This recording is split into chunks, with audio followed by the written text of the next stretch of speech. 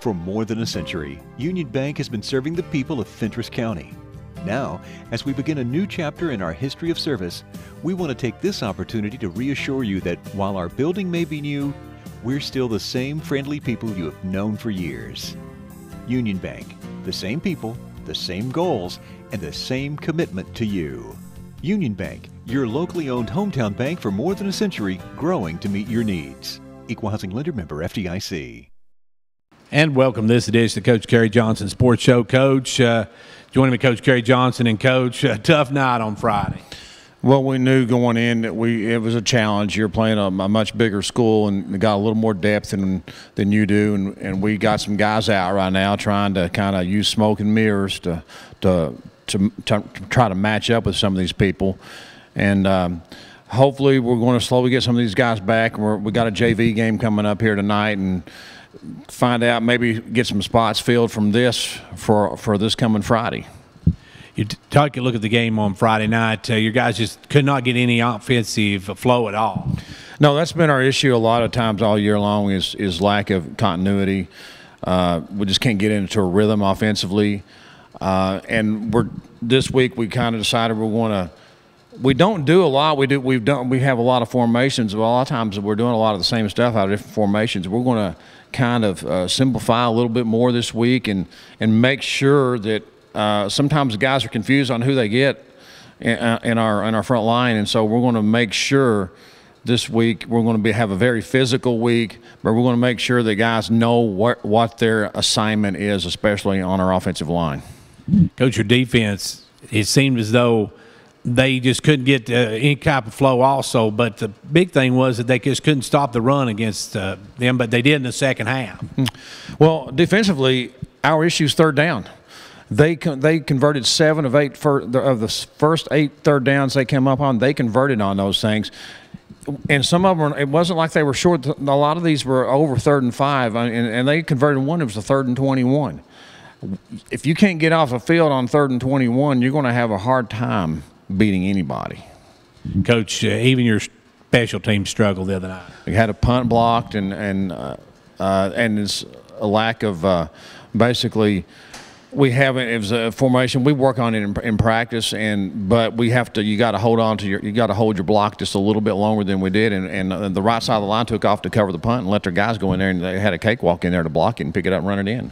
Coach, of course, this wasn't a region game, but it's one of those games I know you wanted to get your team back some momentum headed into the region. And that's what you hope that you can play well and do some things well and can build on that. And unfortunately, there wasn't a lot to build on the other night.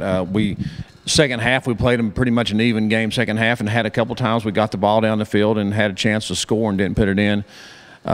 We just got to go back. I said it Friday night, I think we just have to roll our sleeves up kind of and get back to basics, and we're going to try to make this week kind of more like a preseason week. Well, this week the Dragons have Wartburg coming to town. It's homecoming 2021. We'll take a look at that when we come back. For more than a century, Union Bank has been serving the people of Fentress County. Now, as we begin a new chapter in our history of service, we want to take this opportunity to reassure you that while our building may be new, we're still the same friendly people you have known for years. Union Bank, the same people, the same goals, and the same commitment to you. Union Bank, your locally owned hometown bank for more than a century, growing to meet your needs. Equal Housing Lender, member FDIC. And back here on the Coach Kerry Johnson Sports Show. Coach, this week you got Wartburg. Wartburg's a team that's definitely struggled this year, but they played Oneida close. Yeah, they had Oneida. They actually should have beat Oneida. They had the ball inside the 10 a couple of times and didn't score. Got beat 7-0, and kind of controlled the game a lot of the times. And then they turn around and Oakdale beat them, a single A school who usually doesn't have a lot of success. Wartburg's a dangerous team. They got a couple of really good athletes, a pretty good quarterback, and a couple of good receivers, and they have one pretty good lineman. They can, and they can be dangerous. We gonna have to play because we, have got to step up and know that we cannot we got to keep our competition level at what we played when we played Bledsoe and Monterey and Oneida, and play at that level, and we can be okay. If we play like we did last week, where we're not ready to go out there and step on the field from the get-go, we'll be in trouble.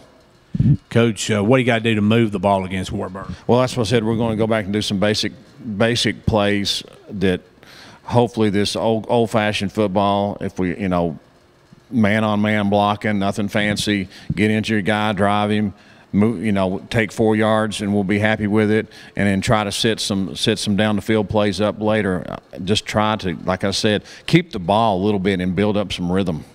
Defensively, what do you got to do to stop them? Well, every game so far, the last 2 or 3 games, we've had missed assignments on defense where we had two guys shoot the same gap on a play and they gashed us. We've done it. We did it again last week. And one time a guy went on his own on an outside blitz that we didn't call, and they hit a touchdown on us. Guys have got to do their assignment, what the pre-snap call was, and do their assignment. If we can do that, I think if we hold these guys in the under 20, that we can be fine. I think we're going to score some points if we can just do basic fundamental football and do our assignments on defense.